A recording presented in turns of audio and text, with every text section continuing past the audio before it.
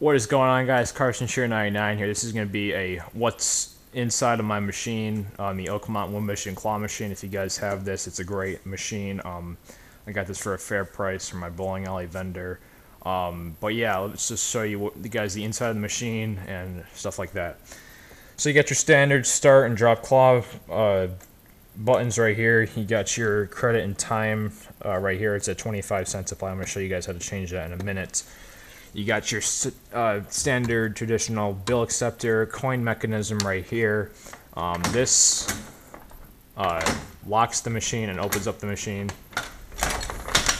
so you can lock it and you can close it. So, you know, stuff like that. But if you wanted to open it, you just pull it out and unscrew it. So this is the inside of the machine, guys. This is what the coin mechanism looks behind the coin slots where you put the quarters in. Do I have any quarters in here right now? I don't think I do. I have one quarter. I'm just going to show you guys what happens when the when I put a coin in here.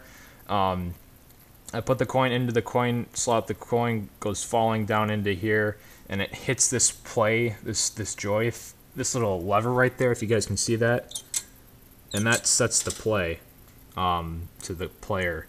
So every time a quarter goes into here, yeah, goes right here, falls into that little contraption right there, goes into the little white box, and it hits this lever to set the plays, and there is the quarter right there. So that's the traditional coin mechanism right there for you guys. Under here is where all the magic happens for control wise. That little switch right there that controls the drop claw button.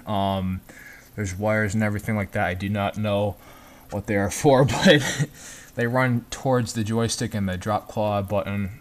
This little, I guess, white rectangular area, that is the joystick, and that controls up, down, left, and right of the claw. And then on the other side, you have the start button to start the machine, start the play.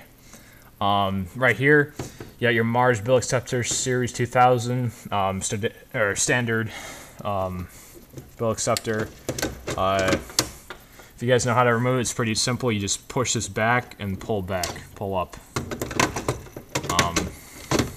So yeah, push back and then pull the bill acceptor up. Oh, I do have $1 in here, so I can demonstrate it for you guys. But yeah, you can push the bills go into here. You can push this lever down and take the bill out. Pretty simple. But I'm gonna show you guys what it does. At the moment, it does not read $5 bills. I don't know if that always did that or if that's something that just needs to be fixed. I do not know about that. I'm pretty sure it does work with $5 bills, but for now it only takes ones, which is perfectly fine because most people aren't going to put a $5 bill in the machine. They'll probably have singles. So, turn around, dollar bill goes in the machine. Sorry. Dollar bill goes into the machine, accepts it, puts 4 credits on. It says 7 because I put 3 on the play meter already. Goes into the Mars bill acceptor again. To remove it, you poke that blue thingy-majig out of the way and then pull up, and there is your dollar bill. So simple enough. Here goes the prize chute return. This is the door where every time you push it, it goes back where you can retrieve your prize. So that's pretty cool. Like all machines have those. Little something under there for the dollar bill acceptor. I think that reads whether it's a $5 bill or a dollar bill. Inside of here, this is where all the wires are and the power supply. This is kind of dark, but this whole, wow, my voice is echoing. This whole kind of box controls the power supply and all the wires to control the machine. Other than the joystick and the drop claw buttons, these control like the whole wire and the gear and the, you guys know what I'm talking about, the motor that actually moves everything. So yeah, this is the play counter meter. Every time I hit this button right here, this, well, not button, but lever, every time I pull down that lever, it sets a play there. And every time I do that, watch. Hang on a second. Just watch. It puts on a play every time I do that. So currently right now, it's at 173,845 plays. So this thing has been around quite a while. But yeah, there's nothing to it, guys. It's inside the machine. It's kind of like the base. In here, I don't even know what's in here. This is like, oh, this is like the old. Oh, this is a form that they fill out based on how many dollars and coins have been in the machine, how many plays and stuff like that. This is what they fill out. I didn't even know that was in there. It's cool.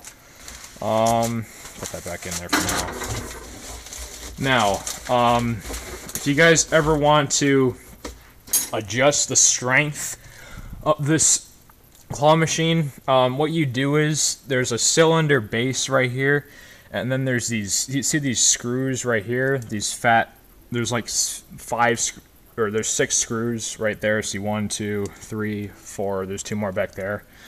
What you do is you unscrew these, like righty tighty, lefty loosey. So once you unscrew them to the left, this will actually like pop out, and you can actually move it. I'll show you guys right now. So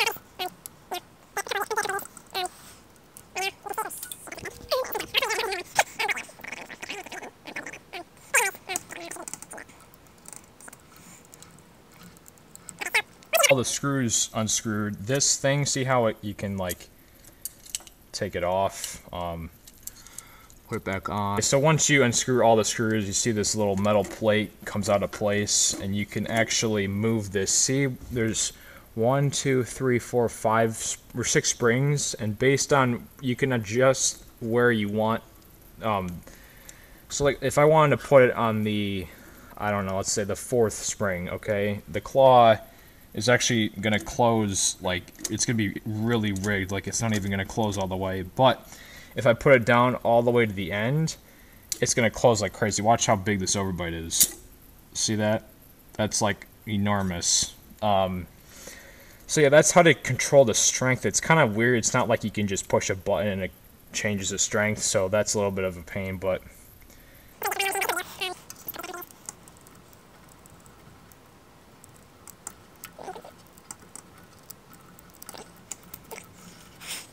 okay, so yeah, that's how to control the strength. You just unscrew those screws and you can lower the base of the cylinder. If you ever wanted to change the claw prongs, guys, it's kind of a long and hard process. You gotta unscrew these screws right here. This screw, and this screw, and you gotta take the prongs out, and then you gotta insert the new prongs, then screw these back on here, and also screw this to where the claw plate is. So that's kind of a pain, but I'm gonna leave this on because when I put this machine on location, I'm gonna have balls in here, so this is gonna be the claw to do the job. So that's the claw itself. Standard fluorescent lights right here, Philips USA 20-watt light bulbs right here, fluorescent lights. So there you go. Nothing too special right here. This, if you guys can see, I'm not really tall enough, but that's where the string is. See, I'll show you here. I'll drop the claw. I'm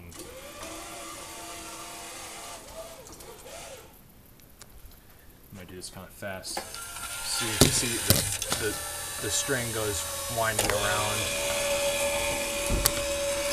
and it reels it back up. So standard gears right there and everything like that. But yeah, there's the motor right over there that controls the machine. That goes to the right. You get your standard wood-based glass machine over there. There's me. Hi. This is the wires that controls the lights of the bulbs. But yeah, I think that's pretty much it. The only thing, oh yeah, there's two more things I want to show you guys. This orange switch right here simply just turns the machine off. You flip it to the left, that turns the machine off, and then obviously to turn it back on, push the switch to the right, and that resets the dial acceptor and coin mechanism. Now, if you guys ever want to change the, like, to make it 25 cents a play, 50 cents a play, 75 cents a play, or $1 a play, or if you guys want to change the time limit, so for like 20 seconds, 15 seconds, till the claw drops, what you do, it's kind of hard to see again, but there's this black button right here.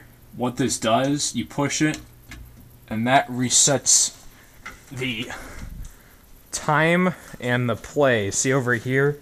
So the first mode gives you the seconds, so you can actually change the seconds from 20 to 15. By the way, you go down to move it down, the joystick down. And if you want to move the time limit up, you just simply go up. And it can go up to 30 seconds, I think. You can do it a minute. But I'm just going to keep it at 20 seconds. Okay, so that's the first mode. That controls the time. Now, if you guys want to control how much money per play it costs, push this joystick to the left, and that brings you to the second mode. And what this does is every play is 25 cents. So right now it's a 25 cents a play, and if I want to go up, it's 50 cents a play, 75 cents a play, and then $1 a play. So every play you go up is a 25 cents. It costs more. And this actually goes up to like 50 if you want to have it like at like $10 a play, which is ridiculous, but I'm just going to keep it at $1/4 a play so it's faster for me to put the credits on for free play.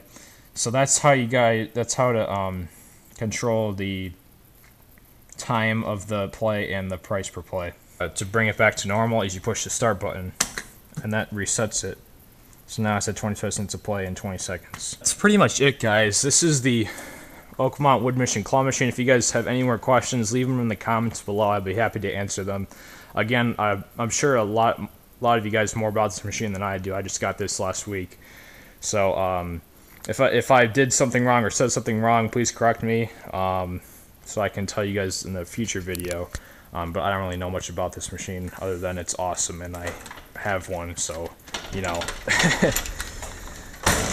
But hope you guys enjoyed this kind of inside my machine tutorial. This is my Oakmont Wood Machine Claw Machine. I bought it last week. It's pretty awesome. I will just, it's just speechless. It's awesome. So thank you guys so much for watching. Please subscribe, rate, and comment for more claw machine videos, and we'll see you guys next time.